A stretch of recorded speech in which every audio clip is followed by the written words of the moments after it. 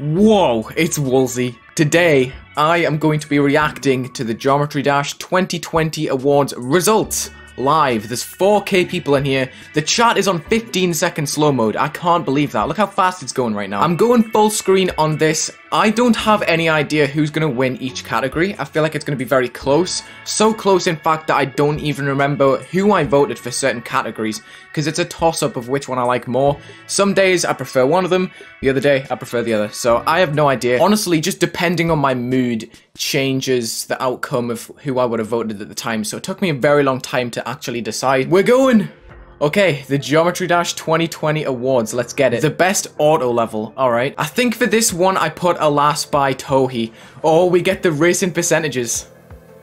Oh, yes! Okay, Alas is the winner. Tohi is an underdog in this, by the way. Jeez, I remember when this level first came out, I was baffled. The best XL Demon. I don't remember what was nominated. I think I put Starpunk for this one. That level's a masterpiece. Oh, wow. Wow, Future Funk had that by a long shot. Holy moly. This level does bump, yeah. Damn, I could barely play this one, like...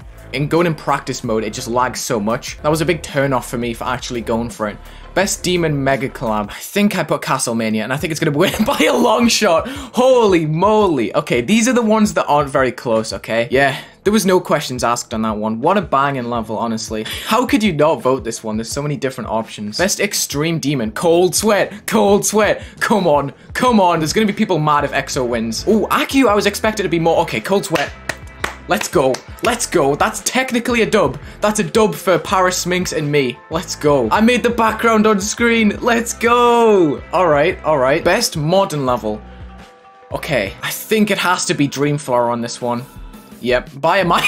Oh my god. Best effect level. Okay. Yeah. How was obviously going to win? Like, what? How do you explain what's on the screen right now? How do you put that into words? Crazy transitions and everything, man. How is actually an underluck level, even though it's won the awards by a landslide? That level is actually so cool. Okay, best art level. I don't remember what I voted. Honestly, I have no idea. I might have put Eden's Blessing on this one. Or Paper World. I love that level. Doodle is a fantastic level. Best design level. I don't remember what I voted on this one either. Honestly, I might have voted Sleepless, I can't lie. I was in the 1.8%. Was that the lowest on there? Wow. Okay, Sedulous was kind of a no-brainer on this one. That level is an absolute banger. Oh, best minigame. Probably VVV by Radiation V2. Yeah, I put that one. But chess. Wow, I haven't actually seen this level before. I haven't really been paying attention to the minigame ones. Best boss fight. Okay, I think it has to be Ultraviolence, but Molten Gear... I thought I had a chance for a second. Nah. Ultraviolence is just too boss fight centered to not win best boss fight, you know? Best song. I don't remember what's on here, honestly. I think I might have put Creo Epilogue. Oh, but these are all so good. I would not be mad if Exit this Atomosphere won. I can't even say the name of it. Wow, okay. That was close, actually. Okay, yeah, okay. Best artist. Okay, I don't remember, but I think I put Lukash. This is going to be really close, and I'm not mad at whoever wins. Oh, wow, oh my god. Jiuxo took that one. I don't even know how you say the name, but very, very good choice. There's a lot of these songs that I didn't recognize were by Jiuxo. Like, I knew the songs from being in levels, but yeah, big dub for Jiuxo. Okay, best streamer. I voted for Aeon Air on this, but I think we all know that Nepesta and Juniper are going to run away with this one. I think Nepesta's going to win this, honestly. Yeah. Almost 50% as well. And I love this Bloodlust clip so much. This is going to be really interesting.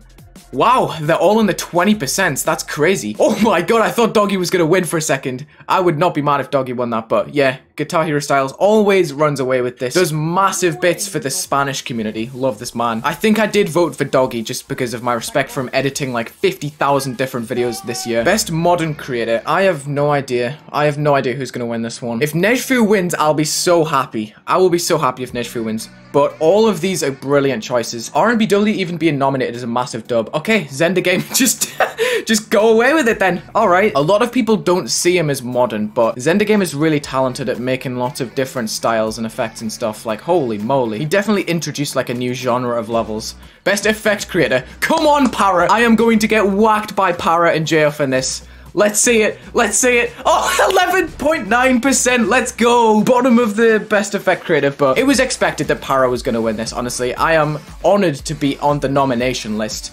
12% is still massive out of 26,000. I really appreciate that a lot. Well done, Para. You are a beast. Best art creator. Ooh, I might have voted Amor Ultra on this one. Subwoofer, also a very good choice, but yeah, Amor has done bits this year with PP, Messin, like, oh my god. Big year for Amor. Well done there. Seriously. Best design creator. I might have voted Flash on this one, but Enzo definitely had a massive year this year now that I think about it. Yeah. What a banging choice, honestly. I personally prefer Flash's like cleaner style, but yeah, Enzo definitely does bits in design. I like that. Best player. Now, I have no idea what I'm talking about here, but I'm pretty sure that N-Swish is going to win by a long shot, judging what people are saying and judging by how much N-Swish has actually beaten this year. Sid got a massive percentage there, but N-Swish is just gone. Just gone in the distance. Bye. And that's that. Wow, crazy awards, honestly. I'm so happy for Para winning Best Effect. Let's go. Oh, okay, there's like a little extra addition on the end. Looking at 2020's levels. Oh? Oh, we got like a little movie animation thing for this. Okay. I'm not going to know the names of a lot of these levels, but a lot of them are looking familiar. That's a Castrix level on screen there. Double Dash. That was this year? Wow. Okay, this was a massive year for Geometry Dash levels. Like the really big ones, you know? Peaceful. Yep, that was a massive level this year. Cannot be discluded from anything. That literally popped off on YouTube. Like millions of views were given to that level. Alas by Tohi. Another very deserved winner from an underdog in that category, honestly. I'm really happy for that.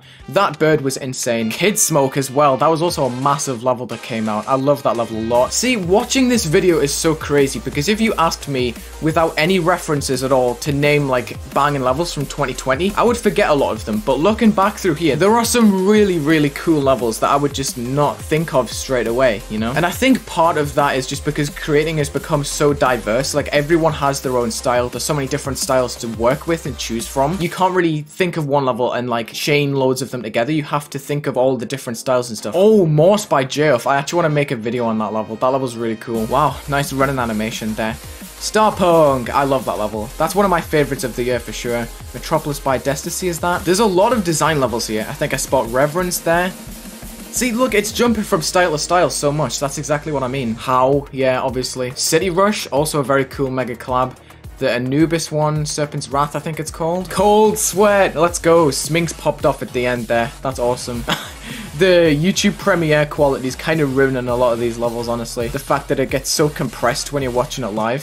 This is really a reminder that I should go back and check out 2020 for its levels, man. High Spirits! Yo! I technically made it into the awards. I'll take that. Yes. And then was that Snowblind at the end? Dope. Oh, you got Doggy on the montage. I see you, Vibrant. I see you. Nice committee there too. You guys popped off with this. And the music too. Creo and Geoxor. Trophy Icons Optical. Wow. Scorch VX2, very talented artist. Special thanks to Rob Top, the gangster himself. And that's that. Whoa, it's Wulzy. I've got two quick things to say at the end of this video. The first being that I'm taking a break from uploading content to YouTube since I've just finished two massive projects that are beating Cataclysm and finishing the High Spirits building series. I've been on a content grind for about 3 months straight, so I think now is a good time to sit out for a few weeks and catch up with the world and my schoolwork. The last thing I want to say right now is that 2020 was an awesome year for Geometry Dash, and I'm honored to even be nominated for this show, honestly, let alone the 11% I got in the vote. I want to thank the committee quickly right now, just to show appreciation for the awards even being put on. I think the editing and presentation was clean as always, and I'm glad it was actually punctual this year as a nice kickstart to 2021, which I'm sure is going to have massive potential for the game, especially after watching that sick montage at the end. Doggy killed that. Hope everyone's year goes well, and I'll see you on the flip side. Thank you for watching this video. Check the links in the description, leave a like and subscribe, and have a good day.